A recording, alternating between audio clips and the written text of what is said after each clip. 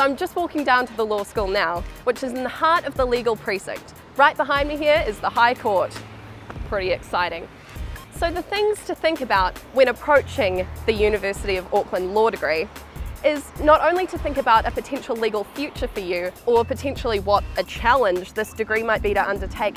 Think about all of the great transferable skills that you'll acquire, which almost too many to list. So if the going gets tough and you're feeling a little bit overwhelmed, don't worry, we've all been there. What's most important is just remember why you're here. The first year of uni, and especially your first semester, is always going to be a little bit tough at times. I personally like to take some time away from all of my studies and all of the intense necessities of what's going on academically and just take a walk or go through the city, sit in a park or something like that, because there's so much greenery around and it can really help to refresh you in the middle of this hustling, bustling CBD.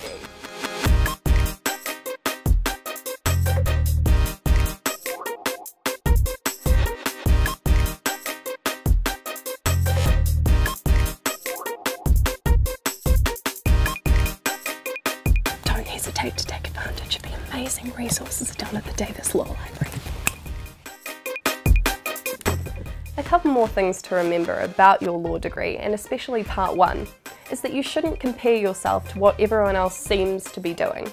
Don't worry about what grades other people are getting. Instead, focus on how you yourself can do well.